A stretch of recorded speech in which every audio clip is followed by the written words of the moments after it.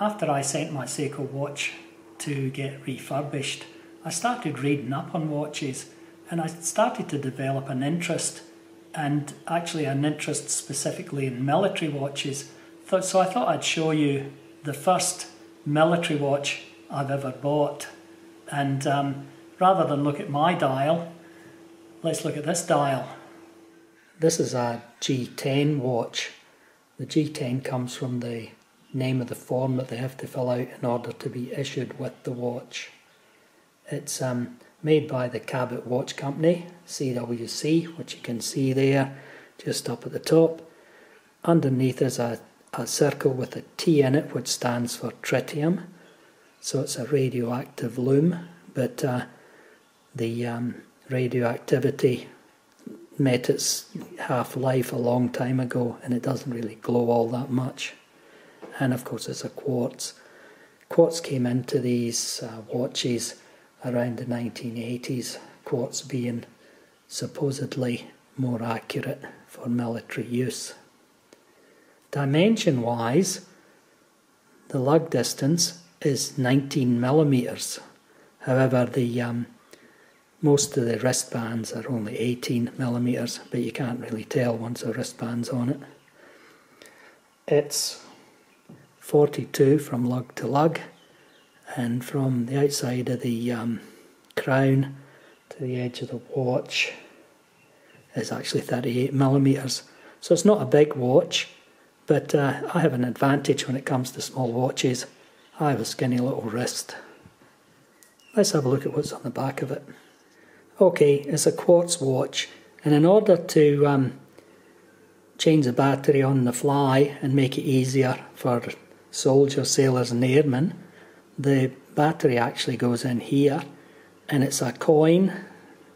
You can, or I should say, you can use a coin to open the slot and put a new battery in.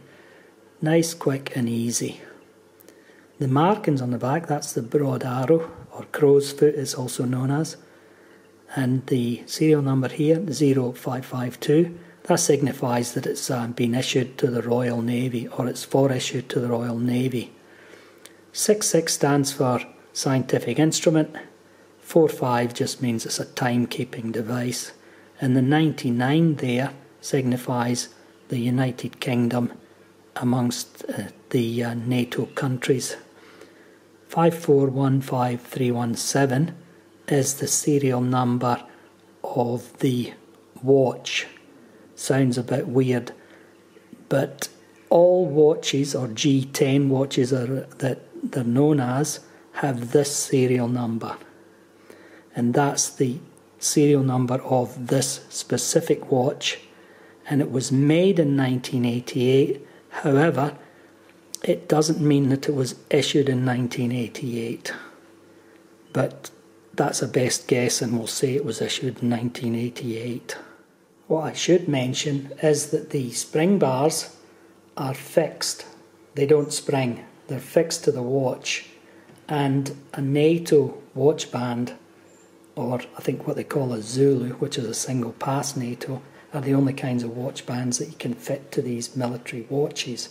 The idea is that they don't spring off and you don't lose your watch.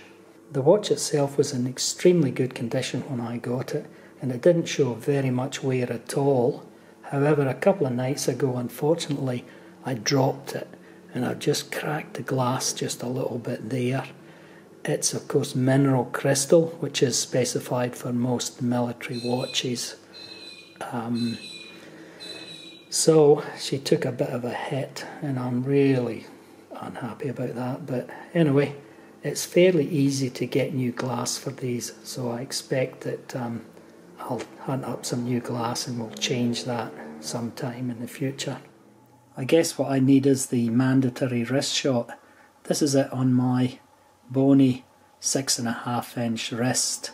I feel more comfortable with smaller watches, and this one just suits me to a T.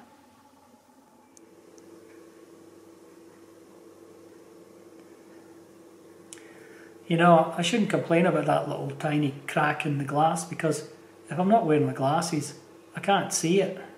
Anyway, if you made it this far, thanks for watching.